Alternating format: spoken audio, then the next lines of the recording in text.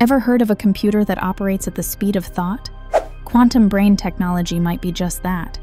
We're combining two of the most complex things we know: human neurons and quantum bits, or qubits.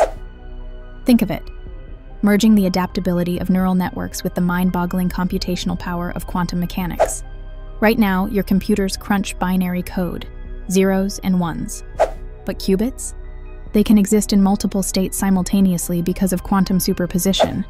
Add living, adaptable neurons into the mix, and you've got something truly revolutionary. Neurons work by transmitting signals, electrochemical pulses, while adjusting their connectivity based on input. Researchers are exploring how to embed quantum processors within brain-like networks, or even use biological neurons as part of quantum systems. Imagine a future where brain-embedded implants provide quantum-enhanced cognition. Is it sci-fi? Today, yes. Tomorrow? Possibly not. Quantum brain tech could reshape AI, neuroscience, and philosophy all at once. If you're hungry for more short or in-depth dives into advanced physics, tech, and philosophy, subscribe to Hyperfocus. I'll see you there.